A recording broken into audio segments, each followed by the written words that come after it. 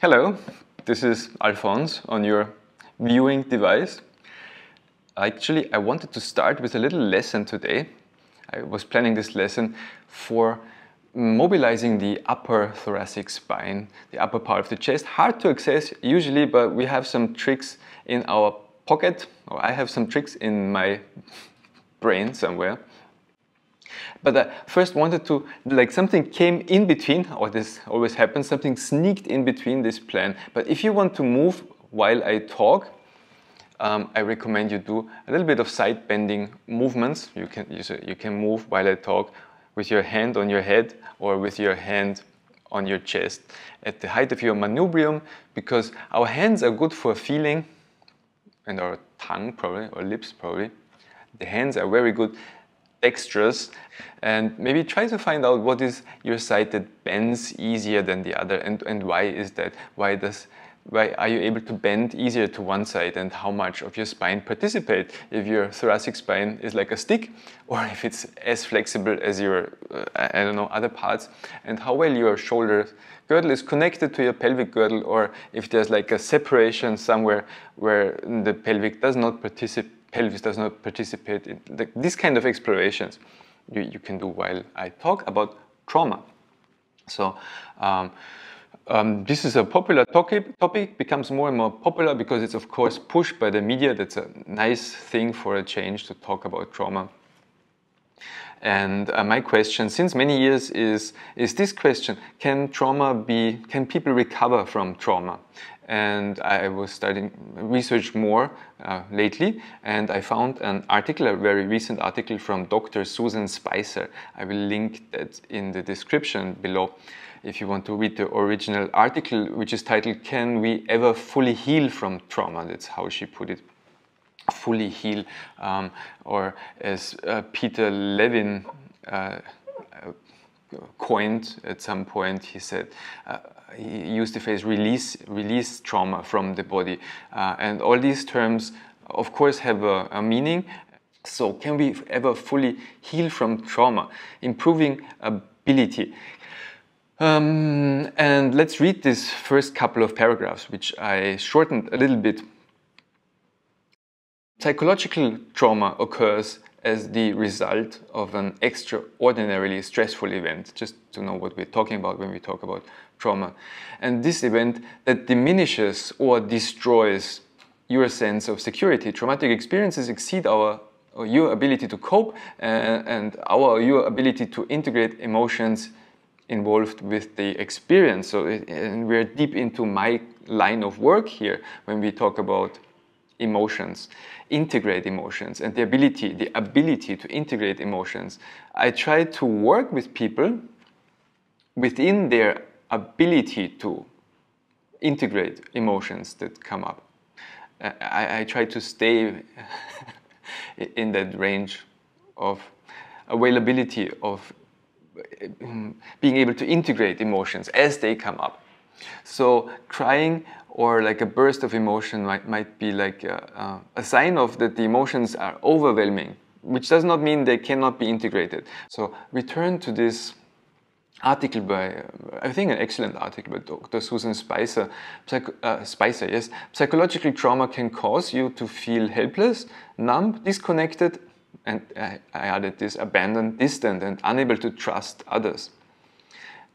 Any situation that leaves you feeling overwhelmed and frightened can be traumatic, even if it doesn't involve physical harm. It's not the objective facts that determine whether an event is traumatic, but rather your subjective emotional experience of that event. A situation may be highly traumatic to one person and only moderately disturbing to another. You all know this kind of person. And the other kind of person. And who are we? Maybe you have also experienced a highly traumatic event in your life, and this event may have prevented you from becoming who you could have become, or this event might have made you the brilliant person you are today. So maybe sometimes traumatic events define us or help us to grow, to push us to improve. So if I look at this beginning of this article, it starts with psychological trauma, and she uses the word psychological.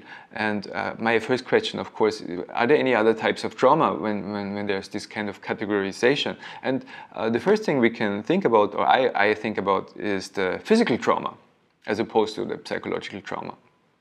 And that's a nice distinction, isn't it? A nice difference, psychological and physical, the mind and the body, this separation.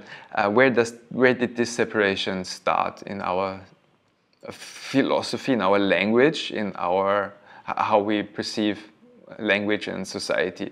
So, physical trauma. I found another interesting article from the National Institute of General Medical Sciences, who defined physical trauma is a serious injury to the body.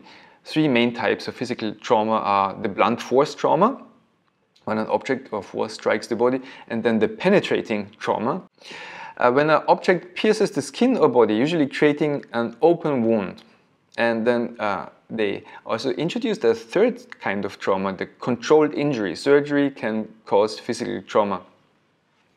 And what they didn't classify, what they didn't mention, is what I would call the wear and tear injury, when everyday movement habits push the body into inability, like chronic back pain. It just starts someday, either with an injury, so that would be a force or a penetrating trauma, but some chronic back pain can start light and start to become worse. The back pain becomes more bigger and bigger until it's causing us to be unable to work. Same with neck pain.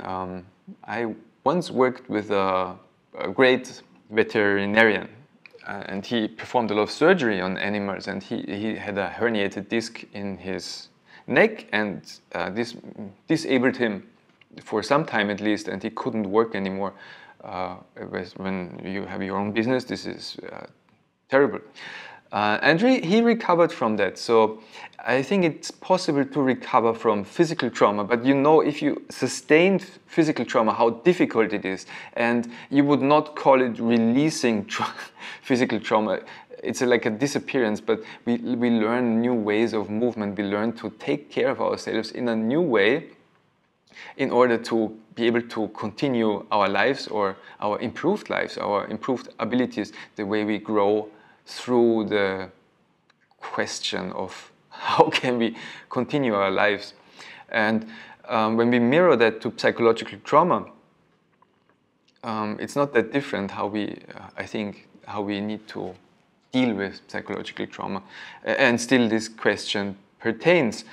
Can we ever fully heal from trauma? Can we ever fully heal from physical or psychological trauma? And this, of course, depends on the methods we provide to ourselves, the variety of options we introduce, and how far did you get with your side bending.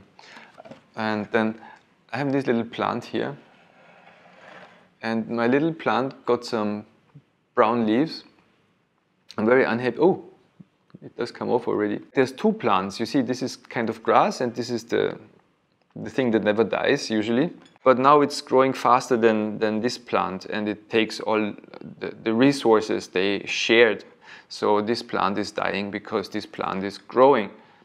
Interesting topics for sure. So let's continue with movements. And these movements, of course, are not about just movements, but the movements affect us directly in our mental well-being as well as our physical well-being, if we want to make this distinction.